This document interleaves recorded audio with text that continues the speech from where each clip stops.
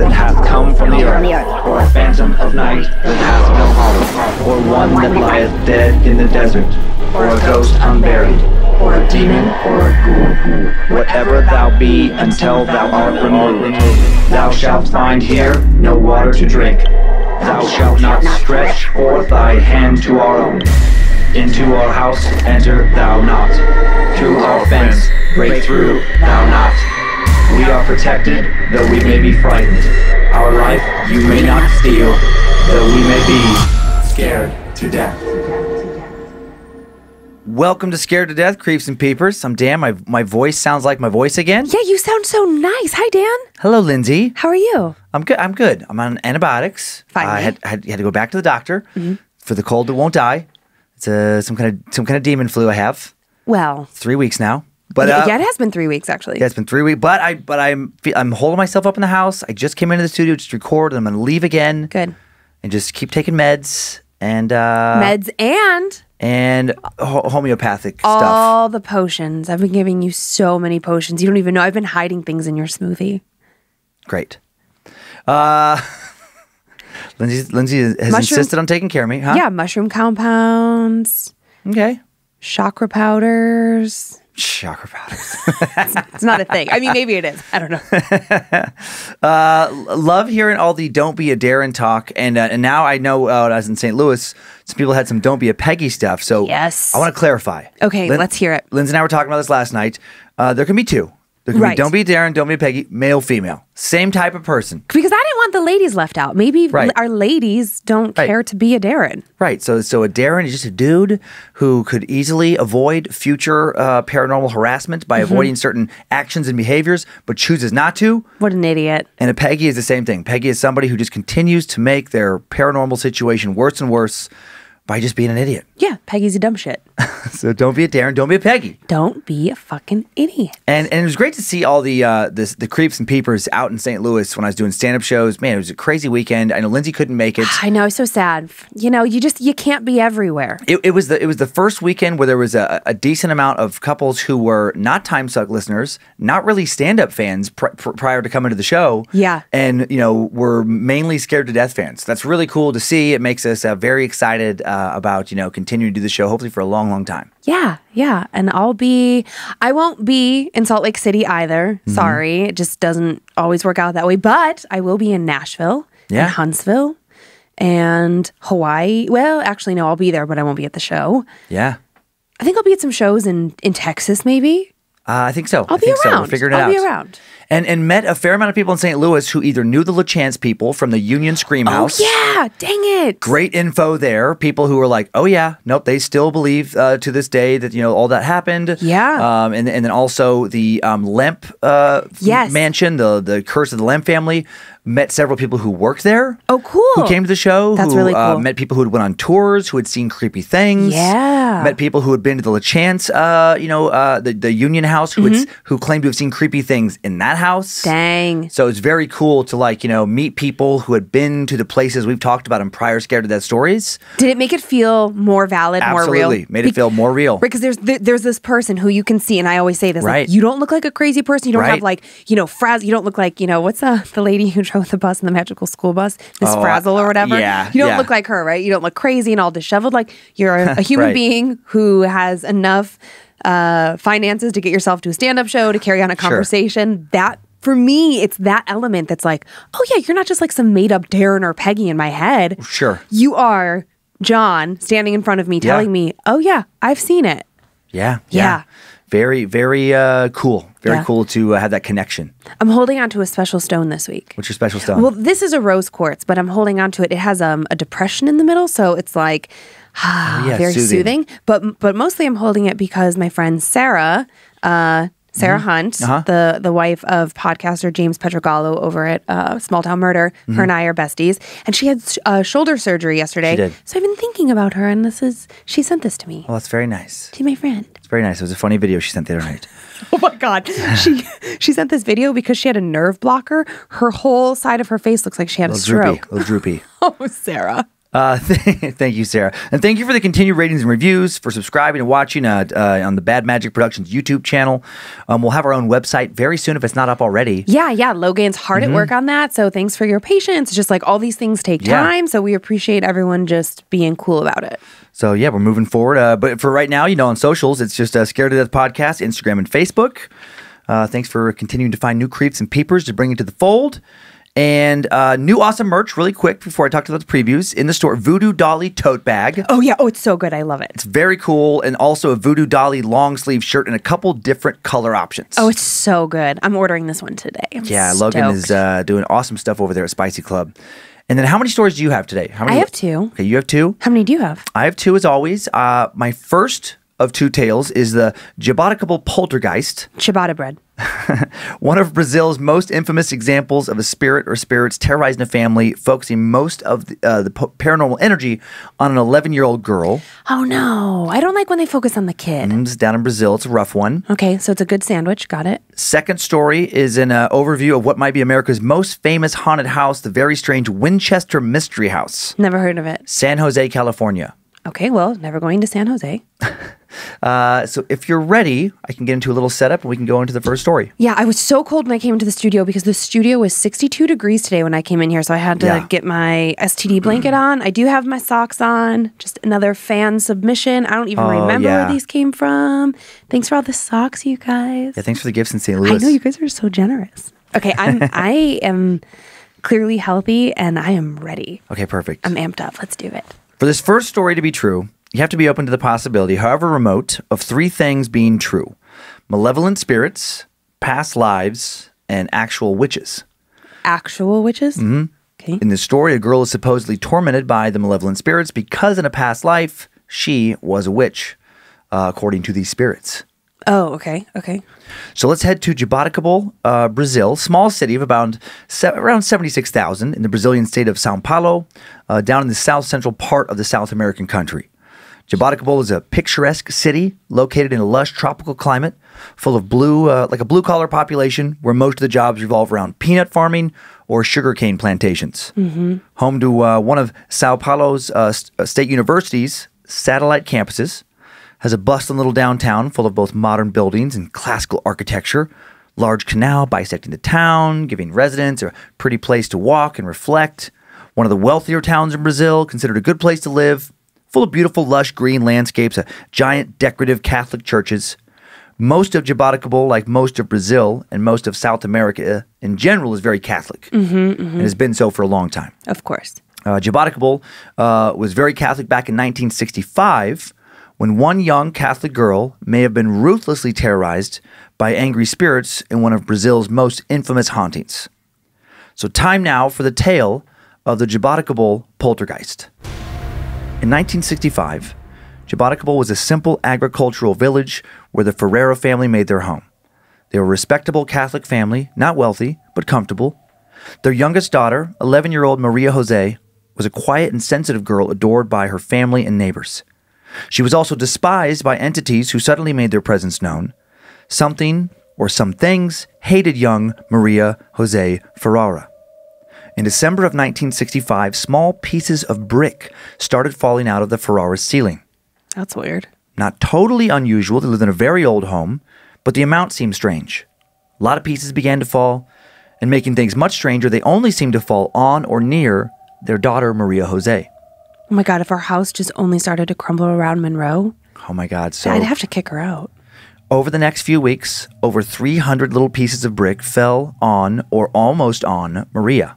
That's weird. Once an entire 8-pound brick came loose and fell near Maria, who moved just before the brick smashed into the ground and broke into 2. Jeez. It could have badly injured her. Oh my God, yeah. And then when Maria's mother went to pick up the 2 pieces, they seemed to magically snap back together as if they were magnetically attracted to one another. It was all so odd. No one can explain it. The family had their home inspected. It was structurally sound. The bricks shouldn't be crumbling and falling. And if the house was truly falling apart, the bricks would be falling around more than only Maria. A family friend contacted a local dentist by the name of Volpe. A dentist? A dentist who is also a spiritualist fascinated with the paranormal world. Okay. He has a very Brazilian name that I had the pronunciation guide coming up later. I thought I had it there. Very Portuguese. There is YouTube videos dedicated to people butchering this specific name. Hilarious. Like jokes about it. After hearing all the family stories, he felt that the Ferrara family must be dealing with a poltergeist. Poltergeist, we've talked about them often here on Scared to Death. It's Joao. That was his name, Joao. Joao? Joao Volpe. How do you spell that? Joao. Joao. Joao. The word poltergeist comes from German words that combine to mean noisy ghost. Oh. And poltergeist activity has been documented for nearly as long as people have been writing. Accounts of ghosts rapping on walls and knocking over furniture seem to date from at least as far back as the 1st century CE. Tales of demons and monsters and unexplainable things go back to the very beginnings of humanity. That's very unfortunate. Maybe, depending on what you believe, they go back even further than the beginnings of humanity. Well, people started calling loud, angry spirits poltergeists in 1838. Before that, the restless spirits of the undead were called by many other names. And poltergeists have been reported as behaving in many different ways. They've been witnessed as being playful, mischievous, irritating, elusive, aggressive, menacing, violent, and occasionally even murderous. And strangely, poltergeists seem to show up a disproportionate amount of the time around the young, often appearing around girls and boys on the cusp of beginning to become young men and women. So exactly Monroe's age. Mm-hmm. Some think that poltergeists are attracted to the curious and innocent nature of this age. Pieces of brick continued to rain down from the Ferrara home ceiling, generally pelting Maria, until Joao Volpe talked with the curious and innocent Maria and her family about the presence of the poltergeist in their home, and then he attempted to communicate with the spirits and asked them to leave the poor family alone. And then it appeared that things did calm down for a while. Okay. The poltergeist stopped for the moment, trying to hurt Maria. And then the spirits returned, and at first they seemed peaceful.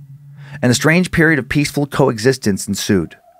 Maria found that she could ask the unseen presence for a sweet or for a flower or some other small item, and occasionally these items would appear at her feet. That's so weird. Did they want to play nice?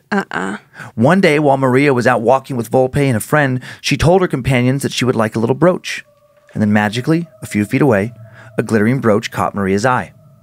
The poltergeist still had a fondness for stones, but it seemed more playful now. Sometimes a rock would come from nowhere and tap someone lightly on their head, and then fall to the floor. On some occasions, the rock would tap 3 separate people on their heads before falling to the floor. The people hit said it felt more like being touched by a ball of compressed air, rather than being hit with a stone. Fascinated by what was happening in the Ferrara home, Volpe asked Maria Jose's parents if she could stay with him and his wife and kid for a while he studied her. Oh, dear. And since by now Volpe had become a good friend of the family and they trusted him, they agreed. He sounds kind of creepy. The first few days that Maria Jose spent in the Volpe house were peaceful and free from the phenomena that had plagued her parents' home. Volpe began to wonder if the spirits were tied to the Ferrara home somehow, and not Maria. But then rocks soon began to strike the Volpe home. Whatever this was, it was connected to Maria. Everyone, including Maria, would be inside, and they would hear what sounded like rocks hitting the walls of their home. They'd also hear loud bangs that appeared to originate from inside the house. Loud bangs that seemed to come from nowhere, but also from everywhere. Now Maria's family turned to the church for help with whatever was harassing their daughter. Being Catholic, they turned to a local priest who came to the house and ended up performing both the cleansing ritual on the Ferrara home and an exorcism on Maria that seemed to both go incredibly smoothly. Great. Awesome. No protest from any entities of any kind during the rituals. Satisfied that he'd done his job, the priest left the Ferrara home seemingly in peace. But the spirits weren't peaceful. They were now furious. They'd hidden from the holy man and now escalated their attacks. The poltergeist began throwing plates, vases, and glasses. Shards of glass now constantly littered the house. The poltergeist broke tables, moved furniture, and tore pictures from the walls in the middle of the night. The poltergeist began to attack little Maria Jose again. Oh no. She was slapped by unseen hands across her face hard enough to leave bruises. My God. She had chairs thrown at her, a sofa, and even parts of a radiator. When she tried to go to sleep at night, it seemed as if something was literally trying to kill her. Something forced cups over her mouth and nostrils. Something was trying to suffocate her. What the hell? She heard it whispering in a language she didn't understand. She didn't know what it said, but she was certain it wanted her dead. And then there were the needles. Something was sticking sewing needles inside of her. What? She started waking up to find little needles buried deep into the heels of her feet. Ooh. How could this be happening? Oh, God. How did the pain not wake her? Once her family claimed that 55 separate needles had all been placed in her feet over the course of a single evening. Shut the fuck up. Maria Jose was understandably terrified. Her mental state was beginning to appear fragile. She desperately hoped the torture would end. She just wanted to be a normal 11-year-old girl again. School at least provided a respite from the torment, but it was getting hard to stay on top of her studies. One evening when she was working on her homework in her home, Maria's clothes began to smolder, and then they quickly caught on fire. What? Volpe the spiritualist happened to be at the Ferrara home. He'd come back to try and help when the poltergeist activity had escalated after the priest attempted cleansing the home and failed, and he saw this happen. He was standing next to Maria when her clothes caught fire, and he tried to put them out and was burned in the process. Yikes. Somehow Maria herself was not badly burned in this incident. Volpe decided that the Ferraras needed the help of someone more powerful and more knowledgeable about spirits than he was. So he drove Maria Jose 3 hours to visit Chico Xavier at the Spiritualist Center in Uberaba, Brazil. Chico had become a legendary spiritualist who was a prolific automatic writer. What does that mean? Automatic writing, or psychography, is a claimed psychic ability allowing a person to produce written words without consciously writing. People claiming to possess this ability say they are merely a physical conduit to some supernatural force. Something is writing through them. That's crazy talk. Over the course of 60 years, Chico would write over 490 books and several thousand letters via this process. All right. And to try and persuade others into thinking he was not a con man and making it up, he refused to be paid for any of these writings. The proceeds of all of these books, some of which were very popular, he sold a total estimated 50 million copies, all went to charity. All right, well, maybe he's not terrible. And Chico claimed to have made contact with the spirits that were attached to Maria. He said that the spirits had figured out who Maria really was. He told her family that the spirits were convinced their daughter had killed many people in her past life. She'd been a witch, an especially evil one, and the spirits tormenting her with the spirits of those she had killed. After hours of pleading with these spirits to leave Maria Jose alone, Chico declared that the spirits had indeed agreed to leave. Okay. They understood that Maria was not the same person that had killed them many years before, and Maria Jose returned home to live with her parents. And then her tormentors returned. The spirits had tricked Chico as well, and they continued to taunt and harass Maria, and her mental state quickly deteriorated. She felt hopeless. There was no one else to turn to now for help. She worried these spirits would never leave her alone. She was harassed and terrified for several more years, and then, when Maria Jose was 15, in a desperate attempt to finally escape the wrath of these spirits, she killed herself. Her mother found her dead in the kitchen.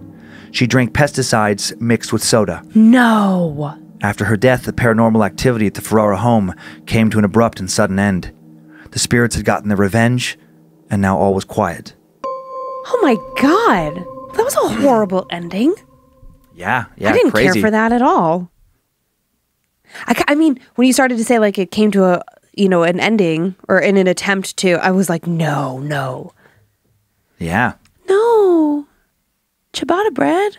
What are you talking about? She lived in ciabatta bread. Did you drink caffeine this morning? Nope. Nope? I'm not allowed to have caffeine. Good. You seem a little hopped up. I'm not allowed to have caffeine. Why are you hopped up this morning? I am just happy. Okay. All right. Can I just be happy? You can be happy. Yeah. You just seem a little perkier than normal. Maybe it's the mushrooms I put in our coffee. Oh, man. Do you know that there's mushrooms in your coffee? I did not know Actually, it's in your smoothie. My smoothie. So look, a couple pictures. I mean, it's so sad. Yeah, obviously, so sad. Obviously. Yeah. And so this first picture, this is Maria Jose. JK. There are no pictures of her I could find online. So that is a really fucking creepy photo. That first came it up didn't when I get was looking for it. But then it's the eyes. The white eyes. Yeah. And just the way she's really staring at me. Okay, that's enough of that. This is Chico Xavier. Okay. He really is a pretty famous, I mean, he's passed away. Okay. But for many, many years, he wrote a lot of books, supposedly under this process of automatic writing, which obviously skeptics are going to say is complete and total nonsense. It feels like complete and utter bullshit. But skeptics would say everything we talk about on this show is complete and utter bullshit. Right. So it's that whole thing. And the fact that he gave away all the money, that kind of gives me a little bit more like, okay. But then did that just make him more famous? I know. There's that argument. Yeah. So yeah. Interesting dude, one way or another. I like his sunnies. This is a picture of the Jaboticabal poltergeist. JK. I couldn't find any pictures of that I was either. like, what? I don't even know what I'm looking at. This is actually a picture that this. I'm glad sometimes weird dolls. I know they are weird dolls. The one in the black that's like got the hands and the weird nose and the eyebrow. I don't like the little clown with the orange face in the corner. Of course you don't.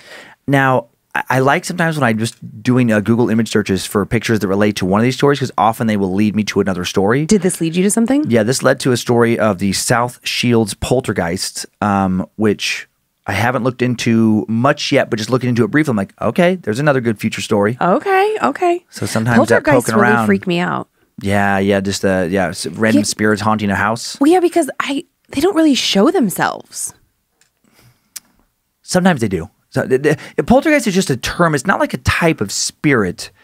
It's just a term for spirits haunting a house. Like the Enfield poltergeist, the Jaboticabal poltergeist. It can refer to like one spirit or many spirits, but whenever there's a bunch of paranormal energy linked to a home, you can call it poltergeist activity. And I understand that, but like it's different. For some reason, it freaks me out because it's like it doesn't materialize like a hat man or a shadow person. Okay, I want to bring up some poltergeist activity. Okay. You were going to bed the night before you were headed to St. Louis. And we were lying in bed. It wasn't that late. And you kept popping up and annoying me. Well, let me tell the whole story. Yeah. Okay. Okay. So you weren't feeling well. Right. Fair. Okay. We'd gotten into bed and like our headboard's here and there are bedside tables on either side. My phone was, if this is my table, my phone was here, completely on. We're in bed, we're snuggling, and the next thing you know, my phone falls on the floor. And there's no explicable reason that happened. But wasn't Gigi down on the floor? No, that's what I was trying to tell you that night. You weren't fucking listening to me. The bedside table's here. Gigi was on the other side, nowhere near the cord, my charger cord. She was like under the window in that weird little spot that she likes. She was completely away from it. So my phone just randomly fucking falls on the floor. Was it plugged in?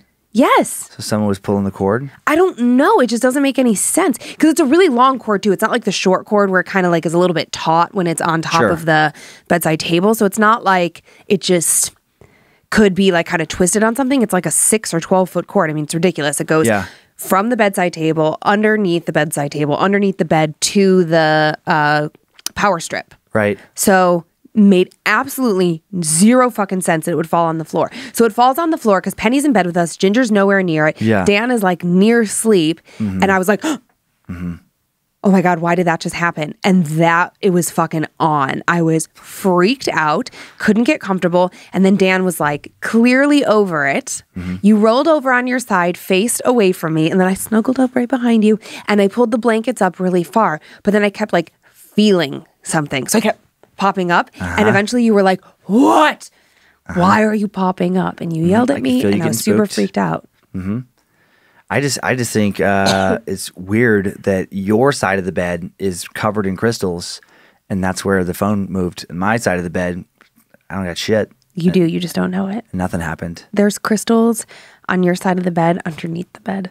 You're ridiculous. I've hidden them from you.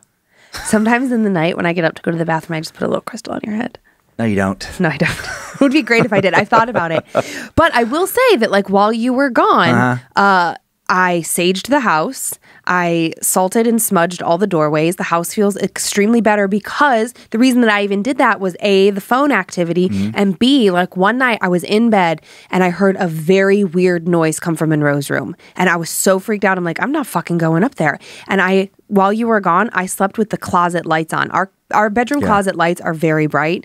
And I just turned it on, opened the door like a tiny crack because when we remodeled our bedroom, I lost my night lights. So I'm going to put a picture on the wall of you when you're gone here and I'm home alone here in like 2 weeks. I'm going to play a Ouija board and just try and invoke spirits to taunt you.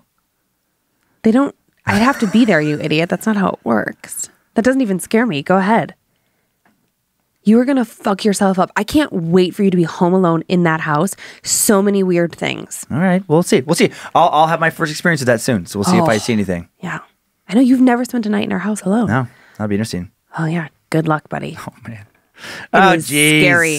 Well, well, speaking of homes that are full of spirits, this next one is a very famous haunted house. One of the most. Okay. Before actually, so but just like recap on that first story, because we totally went off on a tangent there. And sorry, like fast forward to get to the second story. It was really hard for me to wrap my head around what you were saying about Sao Paulo, because when I was there, they told us not to go outside after 5 o'clock, that it's a very unsavory, very unsafe place. And basically like you're supposed to spend all your time inside in malls. So like we were staying at this beautiful hotel, and then they were like, yeah, you just take the elevator down to like the main floor, and that's where like the mall is and the food and this, but do not leave the building. Well, you were probably staying in the city of Sao Paulo, right? Yeah. There's also a state, like a... Oh. Yeah. So the Jaboticabal is in the state of Sao Paulo. So it wasn't in the same city that you're thinking. Got it, because I was like, what? I'm like, that place is not safe. It's not pretty. It's terrifying. It's far away. It's hours away from where you are. Okay. I mean, that's awful, though. Yeah. What if our house started falling apart all around Monroe? That'd be crazy. Yeah, very unfortunate. So crazy. She has been a little moody lately. Well, I didn't like the way that story ended. That was really sad. Yeah, terrible. Have we had any story where someone's killed themselves to avoid the possession? Not that I can think of. Yeah. That's a really unfortunate story. Yeah. Okay. We leapt ahead, and normally we recap, and so I wanted to. True. We're just trying to follow the format of the show, Dan. I know. You're a lunatic today. You're so hopped up. It's like you act like we followed a tangent. You went ding, ding, ding, ding, ding on these other things, and then we went back, yeah. Because I was talking about poltergeist activity, this is my life. Having to explain myself. Are you ready? Fine. All right. Is Joe laughing out there? Probably. Okay, so a little setup on this one. Okay. Everyone who knew a young Sarah Lockwood Pardee, everyone who saw her wearing her elegant dresses and jewels and being tended to by numerous servants in the large, lavish home in the stylish New Haven neighborhood where she grew up, expected her to continue to live an easy life. And for quite some time, that's exactly the life she did continue to live. Born in 1840, Sarah was the daughter of Sarah Burns and Leonard Pardee, a successful carriage maker in New Haven, Connecticut. The Pardees were wealthy and socially connected, and Sarah enjoyed all the luxuries of a cultured upbringing, including an education at the best private schools and private piano and etiquette lessons. By the time she was in her teens, she spoke 4 languages. Wow. Held her own in the most sophisticated of circles, and when she attended her debutante ball, she was announced and known as the Belle of New Haven. Her life was luxurious. She appeared poised for great future success. And then in 1862, 22-year-old Sarah married William Wirt Winchester, son of Oliver Fisher Winchester, Lieutenant Governor of Connecticut, and the owner and founder of the famous Winchester Repeating Arms Company. Those early Winchester rifles were some of the first rifles capable of repeated discharges following a single ammunition reload, typically having multiple cartridges stored in a magazine and then fed into the chamber. Repeated Winchester rifles held a significant advantage over the preceding single-shot breech-loading rifles when used for military combat. They allowed a much faster and obviously important rate of fire, and William sold a lot of them and made a vast fortune. His only son, William, and William's wife, Sarah, were now set to receive. Okay. And this all plays into the story, too, by the way. Yeah. In addition to knowing that she'd never have to worry about money in an age when high society marriages were carefully arranged and characterized by long discussions about dowries and financial support, Sarah was very lucky to actually love and be loved by her husband. Life was beyond amazing for the young couple. Life continued to be glorious for the lady now known as Sarah Winchester, just like life always had been.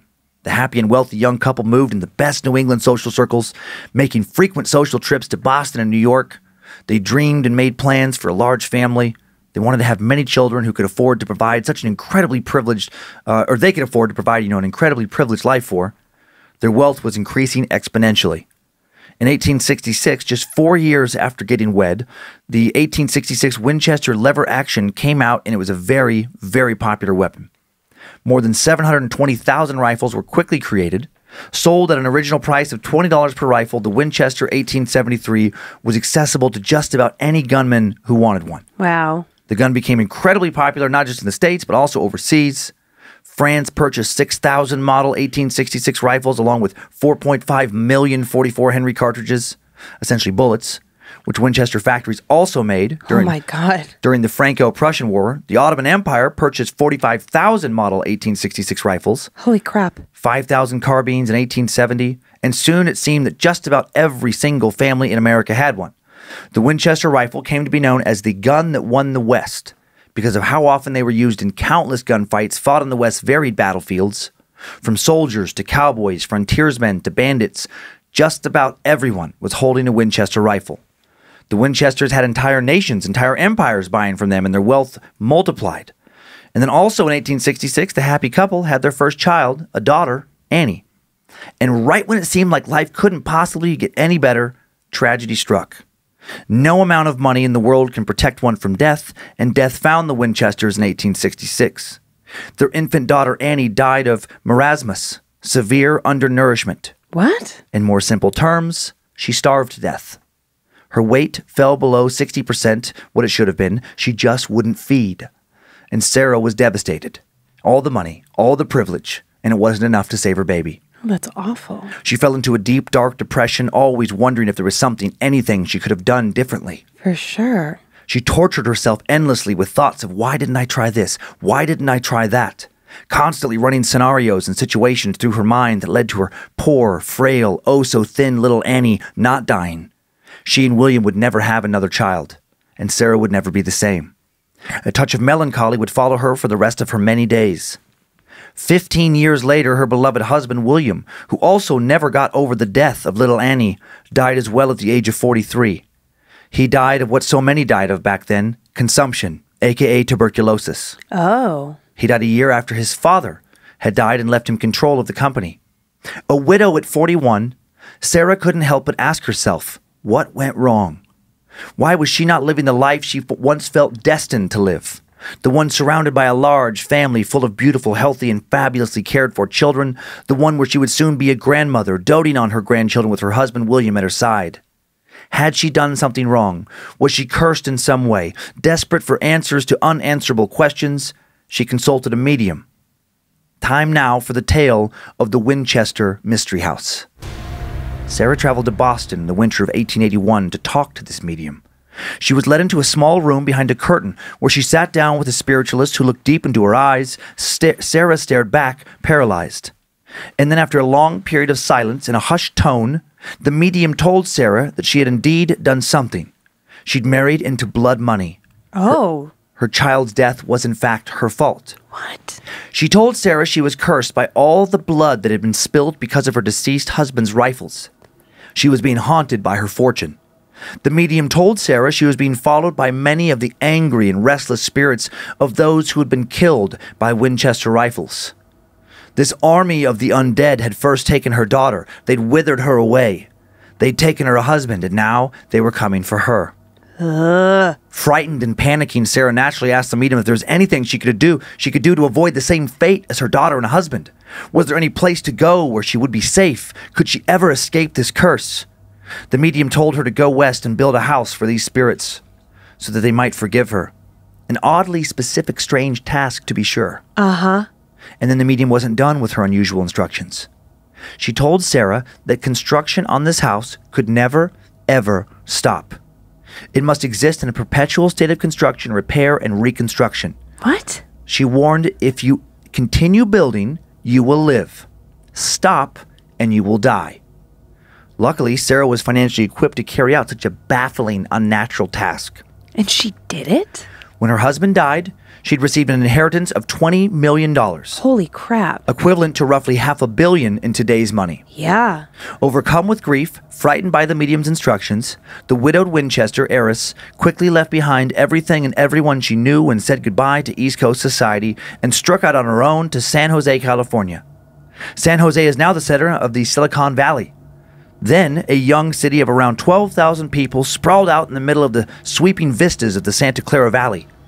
In 1884, she purchased an unfinished farmhouse and began building an enormous mansion, kicking off a nearly 4-decade-long period of construction and renovation. Stop it. She employed a large crew of carpenters, men who split shifts so that construction could go on day and night, 7 days a week, 52 weeks a year, for 38 years. Holy shit. Sarah herself supervised the building process, nearly always wearing stifling, floor-to-neck-length funeral black dresses. Even in the hot San Juan sun, she'd wear them, where temperatures have been recorded to reach as high as 109 degrees. In 1897, when Sarah's mother-in-law died, Sarah received even more money to fund her construction. She inherited enough additional shares of Winchester stock to end up owning just under half of the company, and now on top of all the money she already had, she was paid as one of the company's primary owners around $1,000 a day, equivalent to just under $30,000 a day now. Holy crap. More than enough money to continue building and building and building, and that's exactly what she did. She's still worried about the blood money. She's still worried about angry spirits she believed had killed her baby and her husband. Spirits she still thought were coming for her. Soon she'd built what's now known as the Winchester Mansion. She'd built it into the most lavish estate by far in San Jose. Situated on 161 acres of farmland, it included orchards of apricot, plum, and walnut trees. The home would end up featuring 950 doors, 10,000 windows, 40 different stairways, 52 skylights, 47 fireplaces, 6 kitchens, a ballroom, and once groundbreaking elements like wool insulation, carbide gas lights, electricity, an indoor shower, complete with an ahead-of-its-time sewage drainage system. On one of the house's most beautiful and decadently over-the-top features, or one of them, was a Hall of Fires. It contained 47 fireplaces and 17 chimneys in one large room. That sounds insane. The home had 3 elevators and high-tech heating systems. Once a room was finished, to the extent that any Winchester Mansion room was ever finished, it was adorned with some of the best furnishings money could buy. The house wasn't just continually being built, it was continually being built with the best material that money could buy. Freight cars loaded with gold and silver-plated chandeliers, imported Tiffany art glass windows valued up to $1,500 each at the time, German silver and bronze inlaid doors, molded bathtubs, rare precious woods like mahogany and rosewood. Countless other items arrived in the San Jose rail station each and every week. All being built because a woman who most thought was mad believed that she must build. She must, or they would come for her. Everything was transported to the house, but not everything would end up being installed. Sarah, never ceasing to heed the medium's warning, kept redoing most of the rooms. As she got older, her house, of course, grew stranger.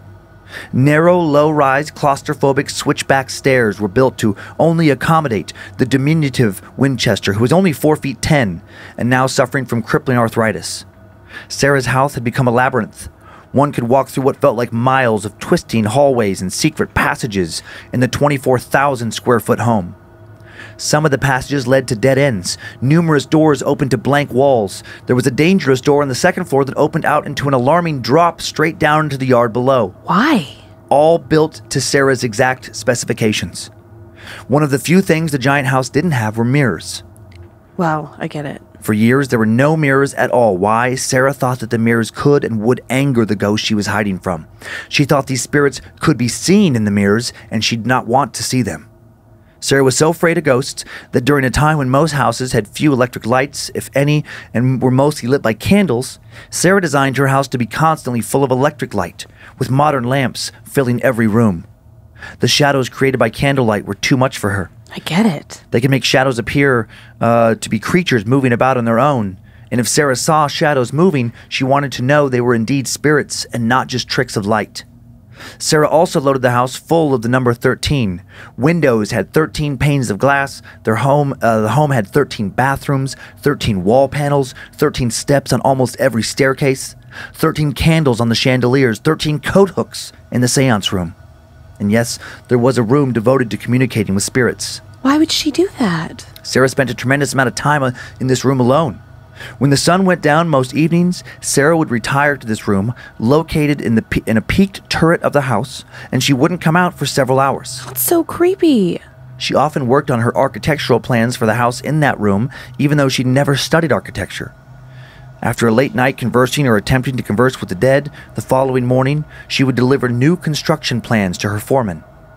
It seems as if Sarah's design plans may have been guided, or at least she thought they were being guided, by spirits she was running from. One day, a construction worker peeked in and spied on her, curious as to what Sarah was doing for hours alone each night in this room. Yeah, I'd want to know. He claimed to see her light a series of candles and then take a seat. After a few moments, her eyes started to roll back in her head and her face contorted into what looked like a ghastly scream with no sound. Weird. She does all this while she thinks no one is watching. At least not no one who's alive. Is this what she was doing night after night, hours at a time? The construction worker watched her lift a trembling hand, and eyes still rolled back, she began to write. The next morning, the same construction worker claimed he saw the same piece of paper Sarah had written on being handed over to his foreman. The handwriting he noticed did not look like the handwriting on his paycheck. It didn't look like Sarah's handwriting. Oh. Was it automatic writing? Was Sarah really channeling spirits who were designing this macabre house? Sarah held seances constantly at the Winchester house, sometimes with others, often alone. Some said she held seances nearly every night. She definitely thought she was communicating with something on a regular basis. I mean, it's a little Peggy-ish. Perhaps because of her peculiar activities, Sarah spent an unusual amount of money on making sure her servants lived in comfort. She bought their loyalty and bought their silence. Because of this, they refused to tell curious neighbors and curious journalists what Sarah was up to. Even after Sarah died, many of them wouldn't speak of exactly what had gone on inside the Winchester mansion. I mean, that's kind of amazing. Sarah's staff saved her life in 1906 when the Great San Francisco earthquake caused 3 floors of the then 7-story house 7 stories? to cave in. Sarah was trapped in one of the home's many bedrooms. Her staff had to dig her out. Wow. And after digging her out, they got right back to building. 14 years later, on September 5th, 1922, the construction finally came to an end. The strange, secretive, haunted Sarah Winchester passed away in her sleep at the age of 83. Was she finally reunited with her husband and infant daughter? Despite her passing, some of the spirits she both hid from and talked with in her Winchester mansion seem to have remained. Visitors to the house have been reporting strange sights and sounds coming from inside the Winchester mansion for nearly 100 years now. One spirit in particular has been witnessed over and over again, a man in white coveralls. Sometimes the specter holds a wheelbarrow. All the visitors who claim to have witnessed him report the same sequence of events. The spirit first stares at them, then raises a hand as if to greet them, and then just vanishes into thin air. None of the crews who worked on Sarah's home for years are known to have died on the grounds of her home. None of the crew members. So Who was this man? Just 2 years after Sarah's death, one of my favorite 20th century skeptics visited her home after hearing rumors of her home being haunted. Harry Houdini.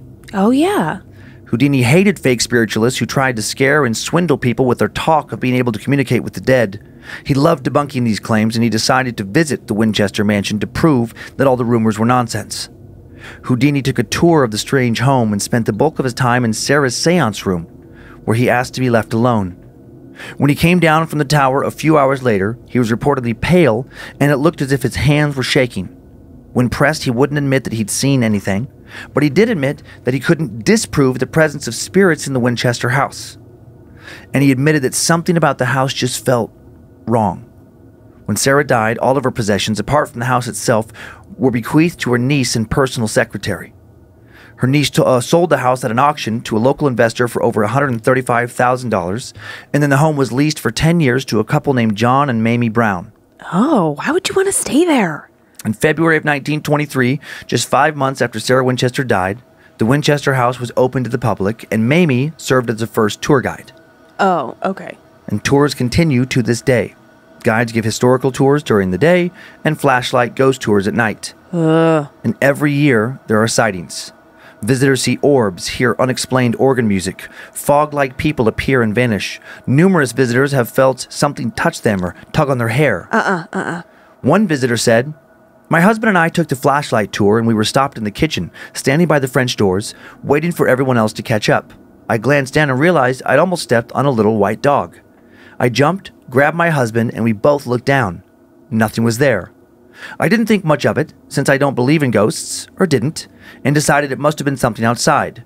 A week later, my mom was looking through a Winchester book I had purchased and noticed the same dog. It was Sarah Winchester's dog." Oh my gosh.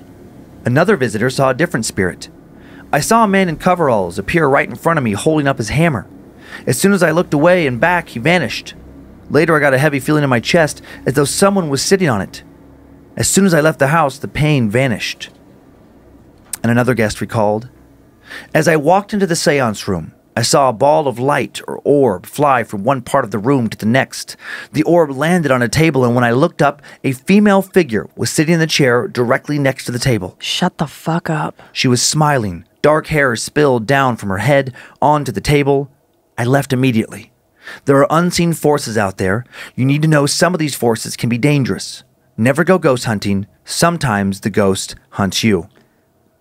Several years ago, A man working on one of the many restoration projects in the mansion started his day in the Hall of Fires. The house was dead quiet before tours got underway, and he was working up on a ladder when he felt someone tap him on the back. Oh, God. He turned to ask what the person wanted, and no one was there. Telling himself it was just his imagination, he went back to his work, and then he felt someone pushing him in the back again, hard, way too hard to just be his imagination. Oh, God. He hurried down the ladder, crossed the estate, and started on another project, figuring that someone or something didn't want him in the Hall of Fires that morning. Yeah. Just a few years ago, a tour guide named Samantha led visitors to the Daisy bedroom, a room where Sarah Winchester was trapped for several hours following that 1906 earthquake. Yeah. Samantha heard a clear sigh come from the small hallway outside the bedroom door, and she initially thought one of her guests had fallen behind. She turned to call the person into the room, but no one was there. Then, as her eyes adjusted to the darkened hallway, she saw it. The form of a small, dark person, slowly emerging, gliding around a corner. Oh my God. Just a dark outline with no distinct features. And then Samantha heard another deep sigh come from whatever this thing was. She now thinks it was the ghost of Sarah herself, still roaming the halls of the home she never stopped working on.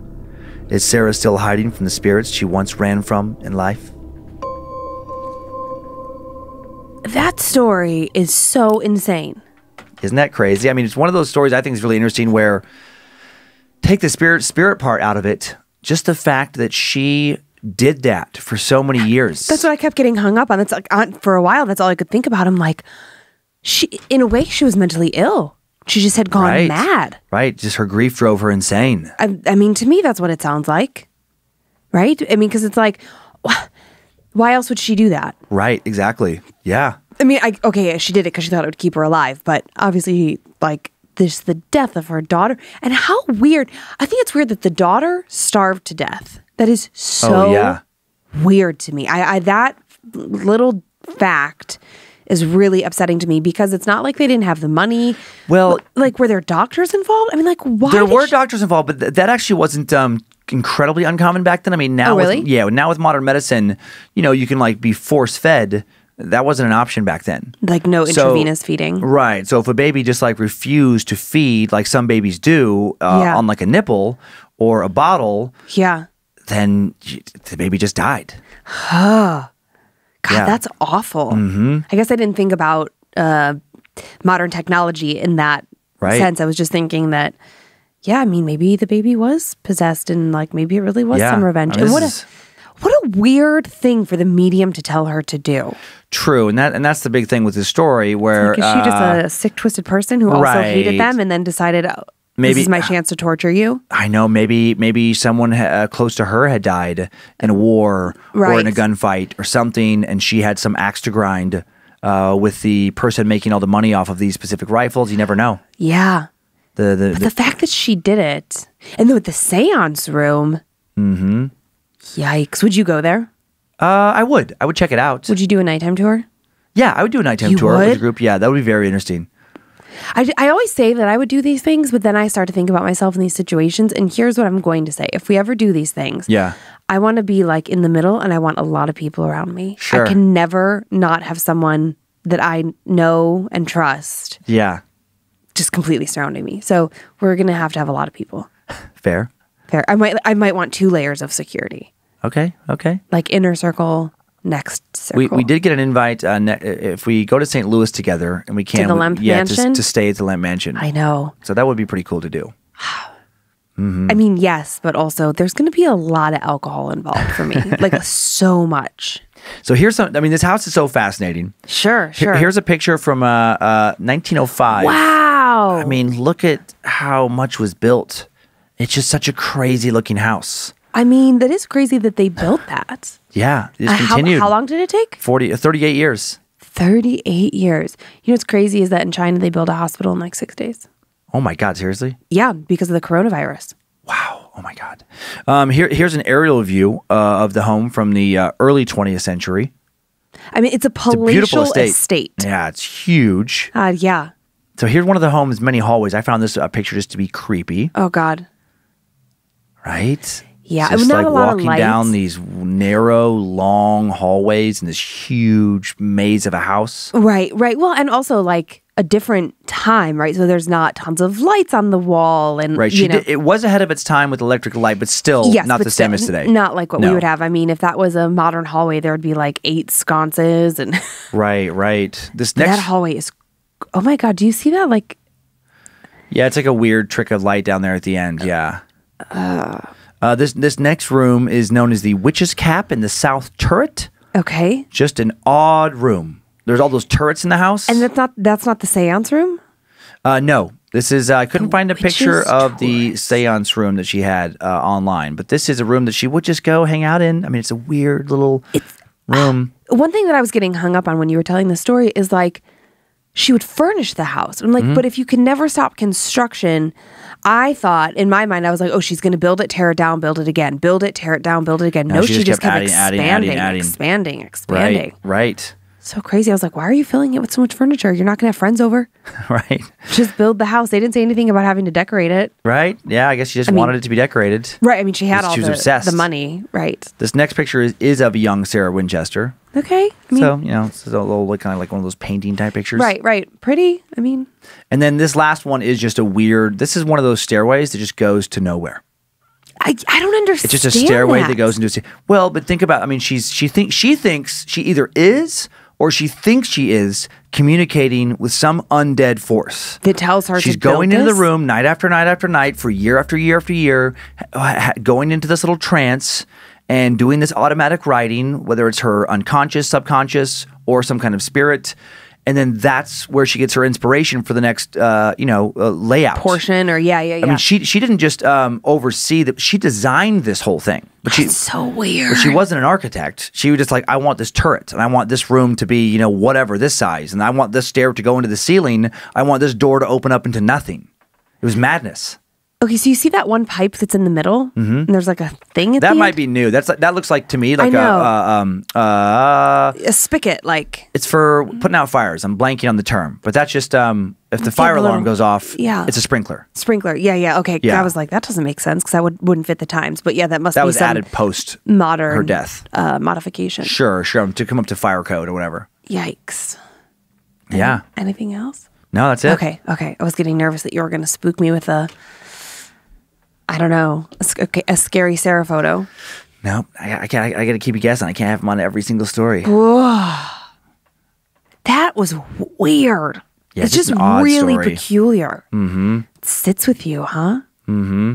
All that, yeah. It's like I guess like a modern equivalent. It would be like if a Bill Gates or Jeff Bezos or Warren Buffett just went mad. Bezos. Okay, but yeah, one of those, Amazon guy, Microsoft, anybody with a shitload of money, Berkshire Hathaway, right? Anybody with a ton of money just went mad and dedicated their fortune to just something very specific and insane. And was it 24-hour a day, 7 days a week construction? Yeah, like that's insane. She had to keep building the whole time, or she thought the spirits would get her. And who knows what that meant? That could have been like one handyman. Working on some trim in the corner of the house, but like what a weird thing. I wouldn't want to be by myself. Right. I would be like, okay, I'll take the job only if I get a partner. Yeah, and there's not a lot of detail. I mean, she was extremely private and secretive about the whole thing. About her whole life. She wasn't like going out around town. She wasn't like once she moved out to San Jose. Yeah, she was holed up in that house for almost 40 years.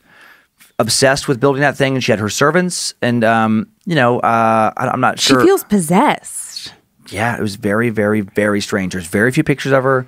We don't know a lot about exactly what she did. Other than just pursue constant construction.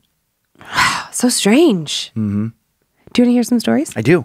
I was going to offer you my rose quartz if you want to hold it. Nope, I'm good. I got my little thing. I don't want it.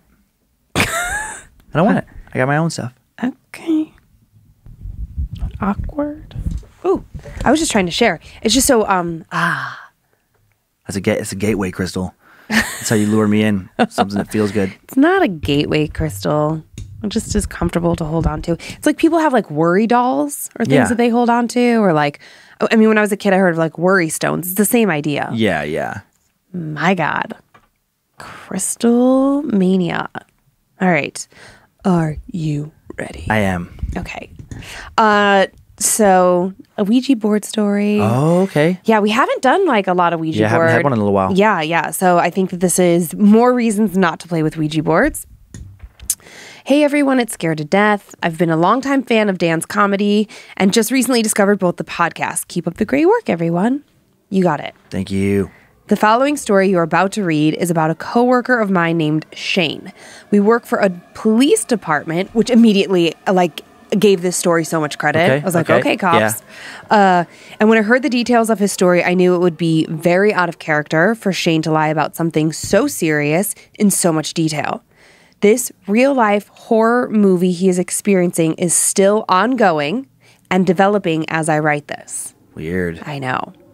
Here we go. It all started when Shane and a group of his friends decided to spend the night in a haunted hotel for Shane's birthday. Eek. They got a room at the Menger Hotel, which is in downtown San Antonio, Texas, right down the street from the Alamo.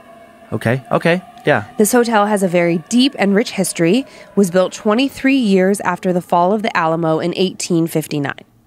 Shane's friend and roommate thought it would be appropriate to bring a Ouija board to the room that night, which, of course. Mm-hmm. They used the Ouija board and got several responses to their questions. The most chilling answer they received when they asked, "How many spirits are in the room with us?" The board then replied, 7. After the Ouija board shenanigans, they all went to sleep in the room, all except for Shane, who could not get any sleep that night. He kept being woken by a child's voice saying his name. Weird. His first thought was that his friends were messing with him, but then quickly realized that what was occurring after discovering all of his friends were dead asleep in the room was actually happening.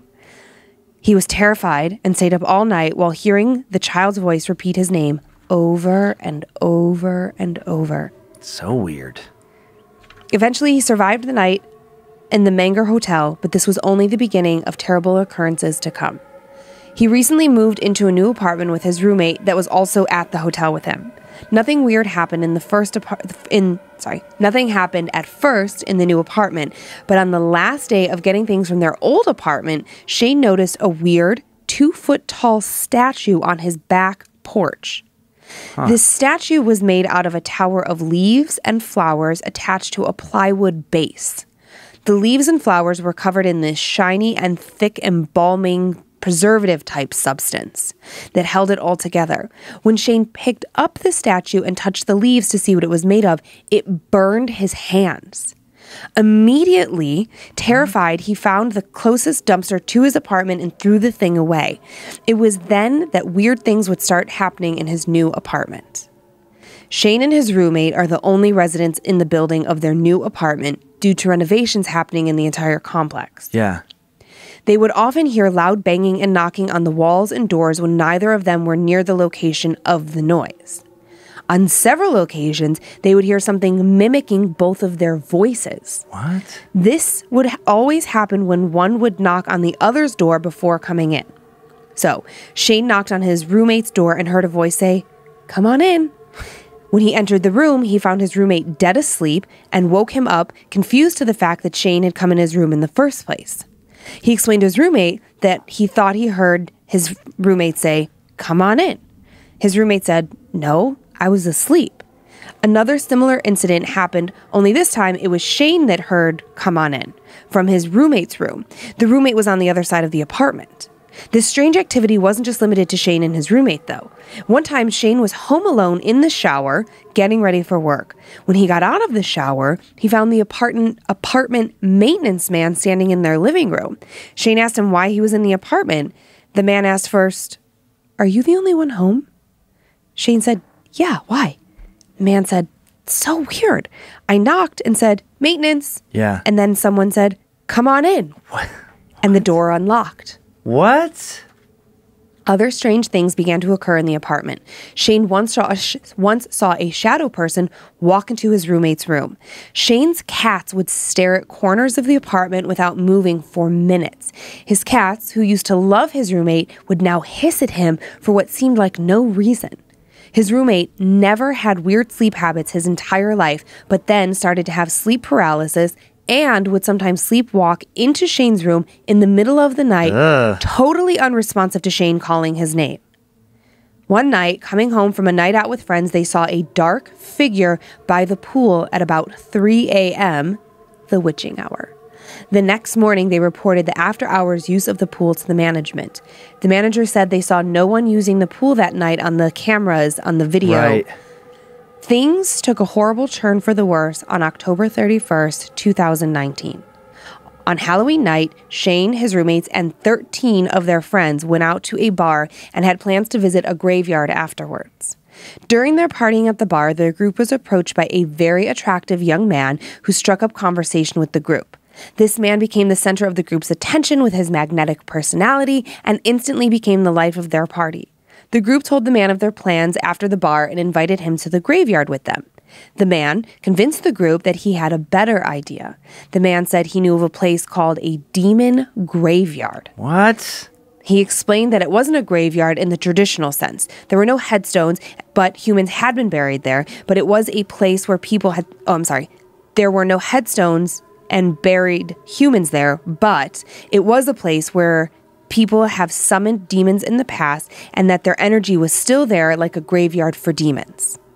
I've never heard of something like that. Sounds insane. Somehow, the man received zero objection from the group and paid for all 4 Ubers to take the group to the demon graveyard. What? Shane would like to add here that he had no idea about the demon graveyard and thought they were all going to McDonald's. Otherwise, he says he would have never agreed to go. Okay, good. Because I was starting to think that Shane felt a little Darren-esque, where it's like you're having these problems and now you're going to a demon graveyard. That's not going to make anything better. It's not going to help. Shane said the ride was almost an hour out of town and that they traveled on a dirt road until they came to a forest. They trekked through the forest until they came across a clearing surrounded by trees on all sides. Shane then explained that what happened next would change the lives of all of his friends forever. The strange man began to speak in Latin and began to perform some sort of ritual by himself that instantly terrified the group. Then the man began to levitate several feet off the ground. A ring of fire erupted on the ground where the man was standing. It was at this point that Shane completely blacked out. The next thing he knew, it was 9 a.m. and he was in his bed with a large scratch on his back. Confused and terrified, Shane began to call and text all 13 of his friends in the group to find out what the hell had happened. They all remembered seeing the same thing. The man speaking Latin, the man levitating, the fire all around, all before each of them blacking out and then waking up in their beds the next day. Shane went to his roommate to see if he remembered the same thing as the others. The roommate said he didn't black out like the others did. He remembered everything that happened, and no matter how hard Shane has pressed him for the truth, his roommate refuses to speak about what happened that night. Sincerely, Sean O., terrified coworker. That is one of the craziest fucking stories I've ever heard in my life. If they didn't work in a police department, right, I feel like I'd be like, this is absolute bullshit. And I don't know why I'm just like giving them credit. Right. Because obviously it could still be bullshit, but like, why take the time to write this story? And there's so many weird coincidences. 13 friends, Halloween, 3 a.m. shadow person. Yeah. Oh, man. That story, I would never be the same if I'd experienced something like that. I think that's the point. And the friend is not saying what happened or what they remember. There's one of the 13, there's one friend that's like, I did not pass out and doesn't want to talk about it. Like, how much therapy do you think he's getting? Right. And then for me, just like I don't know what would be worse. I guess like the knowing or the not knowing. I guess obviously it depends on what the knowing entails, but just the part of going there and then not knowing what happened and having that happen to everybody. That would, I mean, if that happens to you, you're never the same. Like if you were a skeptical person before and then that happens, you don't ever get to be skeptical again. No, of anything really. Like it would just fuck up your whole worldview. Right. Yeek. Can you handle one more? Yeah. Okay. Yeah, that is a very strange tale. It's very, very peculiar. And of course, I didn't know what you were going to talk about. So it's just kind of like weird in combination with the house building. Like just a lot of weird shit out there. Yeah, like not necessarily obviously terrifying. Right. But just sort of spooky. Like, what the fuck? What goes on in the world? Also, like, what kind of drugs are they doing? I also love that Shane was like, I thought we were going to get food, clearly like drunk. Yeah. Having a good time and thought like, sweet, time for a Big Mac. And then gets dragged out to some forest. I met the listener out in St. Louis who told that story about they were driving kind of out in the middle of nowhere and they saw those people around the fire. Oh yeah. Oh, you met that person? The girl, and then they were gone. And I was just like, what the fuck? And she's like, I know. Did she seem really creeped out by it? Just like kind of recalling it? She seemed very normal, and she seemed creeped out by that experience, and just like, I don't know. I don't know. Wish I knew, kind of what was going on out there. I would love it if like somebody there was a fan of this show, heard it, and then was like, oh yeah, that was me and my friends having a bonfire. We did that we do that all the time to see if we can scare people. We have a bonfire. We dug a little bunker out in the woods to hide in after the fire to weird people out. Right. We do it every weekend from 9 to 10. Right. We go to great lengths to spook people. Yeah. That would be great. Mm-hmm. I would love those people. Oh, I'd love that. I'd love those stories to come through. Okay, maybe things aren't as scary out there as I sometimes think. Yeah, I think things are pretty fucked up out there. Also, I put these stories together last week, and now I'm like seeing what I make myself a little note. I'm like, shit. My note to myself is, as much as I don't want to, I'm doing this story mostly because this fan was so sure his story would not be chosen because I'm so afraid of the Hat Man and shadow people. Eek. Are you ready? Yeah. Okay. Hey, my name is Shane. Another Shane. That's weird. Longtime listener of Time Suck, going on 2 years now. Thank you. I am loving getting my extra dose of the Cumminses each week on Scared to Death. My story involves shadow people, though I don't know that it was that. I didn't know it was called that until I listened to my very first episode of Time Suck and after researching what happened to me. I still don't know if what you're about to read is simply an episode of sleep paralysis or a genuine wide awake experience, but I can assure you everything felt very, very real. About 2 years ago, when I was a sophomore in high school, I used to wake up at 5 a.m. Oh my God, I'm remembering this story now. I used to wake up at 5 a.m. to go for a run with my cousin who lived directly next door to me. Okay. Usually we would both wake up, but occasionally one of us would have to sneak into the other's house and pull the other one out of bed. And that was the agreement we made with each other. More often than not, it was me waking him up, not the other way around. On this particular morning, however, for some unknown reason, I was awoken about 5 minutes before my alarm went off. I only knew this because the clock was on my bedside table. What woke me was the door to my bedroom that I shared with my much younger brother slowly opening. The first thought I had was that it was my cousin coming to get me for our run. But then I knew that couldn't be right. Like I said, usually I have to wake him up, and he's the stubborn one that doesn't get up. Also, the fact that my alarm hadn't gone off yet meant it was too early, and so he was definitely not awake. It was at this moment that I realized something was very, very off. The creaking of my bedroom door reached a halt, and I attempted to turn my body from the position I was in on my back to roll over and face the door across the room, but it felt like I couldn't move.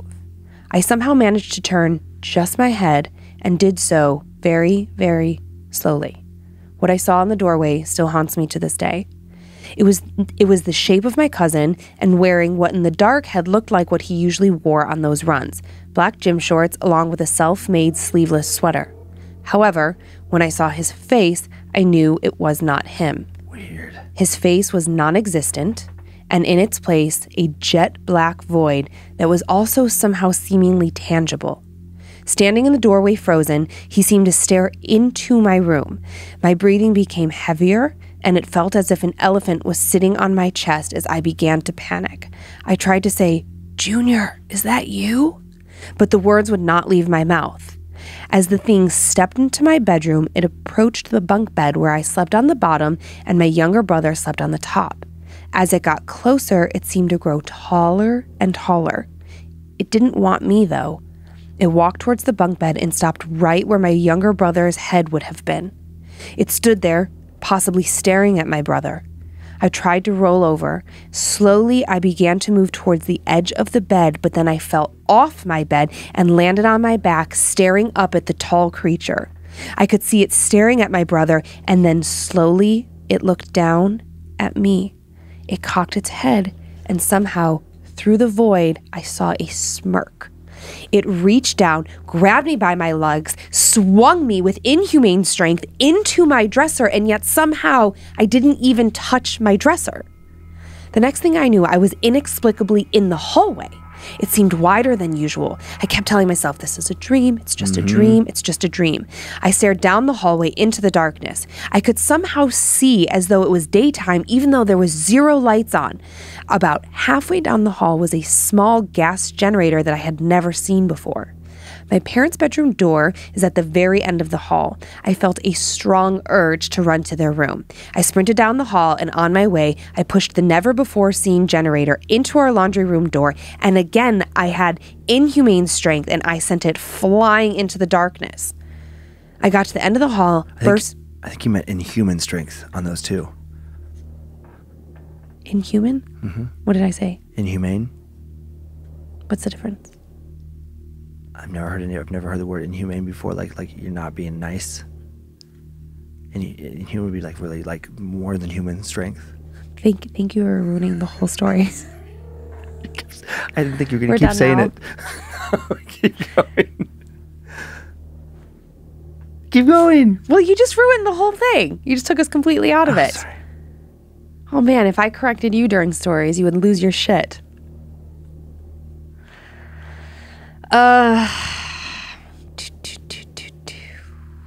You're in so much trouble. I got to the end of the hall and burst through the doors. As I entered my parents' room, I tripped on something and went flying into the air over my parents' bed across to the other side of the room. The scariest part is that as I was like flying, seemingly in slow motion over the bed, I looked down at what was going on around me. My stepmom was sound asleep on her side of the bed under a comforter I didn't recognize. On my dad's side, however, was not my dad. In his place was a tall, slim man wearing a black suit and a black brim hat. His face, nothing but that black void. And somehow he too had that weird smirk. I crawled into the master bathroom. I tried to turn around to close the door behind me, but when I did, it was standing in the doorway, long arms at its side. He walked towards me and I was paralyzed with fear. Just like before, when he threw me into my dresser, he grabbed my legs and swung me into the wall that shared with the bedroom. As I hit the wall, I found myself back in my bed somehow. I laid there for 5 seconds trying to comprehend what had happened. 5 minutes of absolute horror, ending just in time for my alarm to go off. I got out of bed and went for my run. Later that day, my stepmom called me into her room and asked me if she'd seen where I'd left her book. When I entered the bedroom, I saw on her bed the comforter from what I had thought was a terrible dream. I asked her, "Where did that come from?" And she said that our Great Dane had had an accident on her other comforter and she bought this new one today. I know for a fact I had never ever seen that blanket before. And the thing is she had gotten the new comforter while I was at school. So it couldn't have been there at the time I was having this experience. Was this just a crazy, crazy coincidence? Or perhaps one of future hauntings from previous episodes? Oh, yeah. Everyone I tell this story to says it was just sleep paralysis, and I must have subconsciously seen the comforter somewhere before, and coincidentally, it was in my dream. To this day, I'm jumpy when people wake me up, and I have trouble getting back to sleep after someone comes into my room while I'm trying to sleep. Love listening to the show. Got caught up on it at my job as a night stalker in a grocery store. I've definitely been scared shitless by coworkers coming to me asking me for something while I'm deep in the zone of restocking and listening to a scary ass story. My favorite time is when a manager tapped my shoulder while I was stocking pickles and listening to the chain strangler story. I dropped and shattered a large jar while yelling, "Jesus fucking Christ, man!" He laughed his ass off and as I tried to explain things to him. Thanks again, guys. Keep up the great work. Yeek. Yeah, that is one of those ones where it's like, is it a dream? But then that one detail of the comforter, because I kept thinking dream. Me too. Just because of the weird things like bigger hallway, and then it's the people from my life, but not the people from my life. Right. Like all those dream elements. And I'm being thrown around, but I'm not getting hurt. Right. And I'm showing up in a hallway after being thrown into a dresser. It's like, yeah, and I'm like flying in the air over top of that doesn't even make sense. Like you run into your mom's room and you fly over top of the bed. Like I couldn't run into my bedroom, any bedroom, and jump across a bed. Like it doesn't. What? Yeah, but then that comforter detail. Yeah, Exactly. Yeah, strange. I mean, and there's all these weird things with sleep paralysis where, I don't know, sleep paralysis is a real phenomenon. It's like it's been scientifically studied, but I don't know that necessarily negates other things. Well, it doesn't negate other things also possibly being real that aren't, scientifically studied. And it's like, what if there's some weird combination? Like, what if when your brain goes into that state, that's when other entities can choose to mess with you? It's all so strange. And then the line between the dream world and the real world and the blurring of that. I mean, how many times have you had a horrible nightmare that feels so real and you're like telling yourself to wake up? I mean, have you ever had one where you like wake up crying or sweating or just sweating? Yeah, many years ago. Yeah. Yeah. I haven't had a terrible nightmare in a long time. I mean, excuse me. My nightmares now are more like very real life things happening that they don't involve paranormal activity or anything. They're more like somebody dying or like being in a terrible car accident. And they don't even feel like premonitions necessarily. They're just generally, I'm like, oh yeah, well, I watched that movie 4 days ago and like something bad happened, or I'll hear that like one of my friends' spouses cheated on them. So then like I have a weird dream about cheating. Like they're much more like real. But they're just terrifying because you're like, it feels emotional. It doesn't feel scary. It's very different. When I was a kid, I would have horrible nightmares. Yeah, me too. Yeah, I haven't had them as an adult that I can think of. Not the same way as when I was a kid, where I had like genuine nightmares about, paranormal horror. Monsters. Right. Yeah, exactly. Now it's more like what you said. Well, I barely remember my dreams. It's been years since I really remembered a dream. I remember when we first started dating, I would have the most vivid dreams for the longest time. Yeah, for the first couple of years. And now it just kind of seems to have dissipated. And I don't know why that happens. I don't know if it's like actually how deep you're sleeping. I don't know. Or, I mean, yeah, it's very strange. I wonder if it's like for you with those two, it's like a level of security or something too, though, because it felt like a disproportionate amount of your bad dreams where I was doing something horrible. Always. Right? I was cheating. Always cheating. You're naughty. I was doing something. I didn't love you anymore. Or then sometimes it would be that I died. But it was always like, I'm like, because I remember for a while there, you'd be like, oh, I had another dream in my head. I'd be like, fuck, here we go. Hey, what did I do this time? What did not me do this time in your head? But I was never mad at you. Some people get weird about that, where they're like then frustrated with the person. It's like, that doesn't make sense. You're the one that dreamt it. Right. Yeah, but this one, just the detail of the comforter. Yeah. Yeah, that's so peculiar. That's a weird end note. And like, he's a young guy, so he's not out comforter shopping. That's not like... Right. You know what I mean? For like what is he, maybe 17, 18 years old? Yeah. Like if he was maybe like a 45-year-old woman who was redecorating her house, I'd be like, okay. Right. You looked at that comforter somewhere else before. Yeah. I don't know. Very strange. But you're saying like about the sleep paralysis and maybe there is like some weird combination of that and paranormal activity. I mean, I feel like in the vast majority of our stories, what we're finding or what we believe is that it's somebody who is more susceptible. So it's like when someone is sick, when it's a young child, when you're asleep, these things seem to happen. I mean, it's never really like, oh, this person who is completely fine and not young. Like there are so many boxes that would have to be checked. So it's like, I feel like sleep paralysis would make you more susceptible to hauntings because you're very vulnerable when you're sleeping. And bonus, add the sleep paralysis to it. Right. Like if you suddenly were possessed, I would be really fucking terrified because you're not really sure if you believe in it or not. You're very level-headed. You're very logical. You're healthy. It would freak me out more than if like, your 87-year-old grandfather said he saw shit. I'd be like, because you're old. Sure. You're susceptible. Right, exactly. I mean, I try not to see things. That's where I know that that's where we're different, That's where this stuff clearly bothers me on some level, and I joke about that on stage right now. We're like during the day, I'm totally skeptical and fine. Yeah. But when I get up to use the bathroom in the middle of the night, or I'm in my hotel room by myself, I don't watch scary movies anymore. I don't watch scary stories anymore because I have too much of this stuff in my head. Last month? As of we started doing this. That's not true because you watched... Oh, no. I did watch a little bit. Liar. True. Just lately. Just lately. That's right. I forgot that it had taken a while. Yeah, because you were just watching some show on Netflix. It was some scary doll show. I did watch the scary show on Netflix, but I wouldn't. I tried watching it by myself at night after the shows. Yeah, and once or twice, and then I regretted it. Like bad. And I stopped it, and I was just like, oh, okay, I gotta go to bed now because it's just spooking me. Yeah, and then just can you just go to bed? Yeah, I just try to force myself. But I can fall asleep so easily. I know I can't do that. I would just be lying there thinking. Well, as we know, with our poltergeist activity that happened. With my phone flying on the floor. That was so, you have to admit, that was so fucking weird. Yeah, that is and weird. I know that you were tired and I know you didn't feel well. But once again, you gave me no I know, credit. because I don't want to, because I'm really good at just being like, nope, there's a good reason for that, now go to bed. Like, I just tell myself in my head, like, yeah, but then you get to fall asleep. It was a dog. And then I don't want to hear, like, yeah, but the dog was there. I'm like, no, just tell me it was a dog. Okay, fine. And I just go to sleep. It's ignorant. Right, ignorance is bliss. But I'm stuck there not being ignorant, not sleeping. It sucks for you. With no sympathy for my butthead husband. Well, I mean, if there is something, it's not like I'm going to be able to help. I mean, if it's a paranormal thing, what am I going to do? I'd see it with me, so I'm not the only one that sees it. No, thanks. You see it. Oh, God. I want to see it. It is taking all of my strength to not just like have my mind go to how many tricks can I play on you while I'm out of town and you're in that house by yourself. Yeah. I'm going to start working on stuff right now. No.